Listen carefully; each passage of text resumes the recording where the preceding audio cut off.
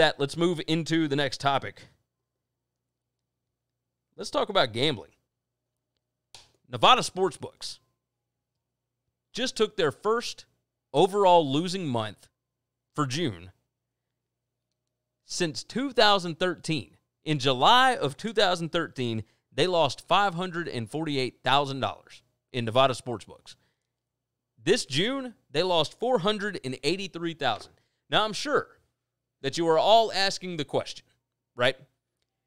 How in the world could you lose that much money in sports books in June when you just opened and there was no baseball, there was no football, there was no basketball, there was no whatever. MLS wasn't here.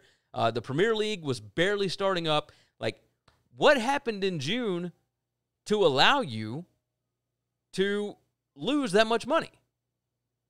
And I will explain, and then it will all make sense.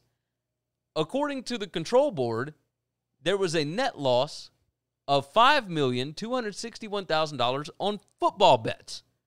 Now, we know that there were no losses, or there were no football games in June. So how do you lose that much in June? Well, remember, the middle of March, they shut down all of the sports books. They shut down all the casinos in Vegas. People still had football futures that they had to get cashed. And you have 90 to 100 or 60 to 120 days from the end of the season, which was at the beginning of February, to get those things cashed. So then once they finally open the sports books back up, well, they reset the clock. So once you get into June, everybody decided to come in and cash their football futures. So over-unders on regular season wins, teams to make the playoffs, teams to win the Super Bowl, teams da-da-da-da-da, all of these different things. I mean, you still had Super Bowl bets to pay out.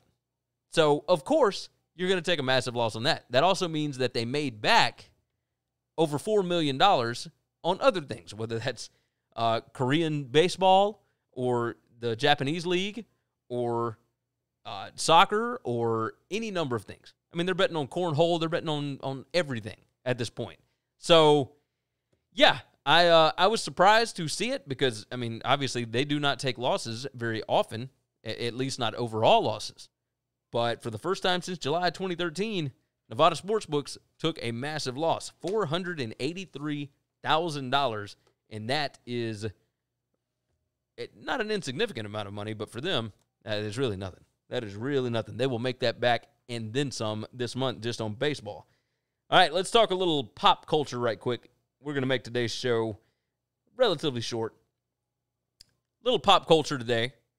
NBC Universal. Now, we talked about this before. We were talking about dinosaurs and all that kind of stuff. Michael said, never a good sign for the economy if sports books are losing money. No. It's a great sign for the economy because that means everybody was getting paid. So Joseph said, gambling, okay. Baseball first games were mainly all chalk and soccer was hit hard, but people holding tickets. Wow. Hey, look. When you got football futures, people are coming back to Vegas because not everybody that is that has a ticket from Vegas is from Vegas. You got guys flying in, you got guys traveling in and whatnot. If you weren't able to get back there in March, a lot of them were going to come back for the NCAA tournament. I mean, that's the way it goes. They were going to come back for the NCAA tournament, actually cash their Super Bowl and playoff bets, their NFL future bets. You can't do that unless the sports books are open. And everything was shut down once March Madness went down. That was on, March 10th? So, yeah, you see where this is going. So if they couldn't do that, obviously they had to hold on to their tickets. So, again, let's discuss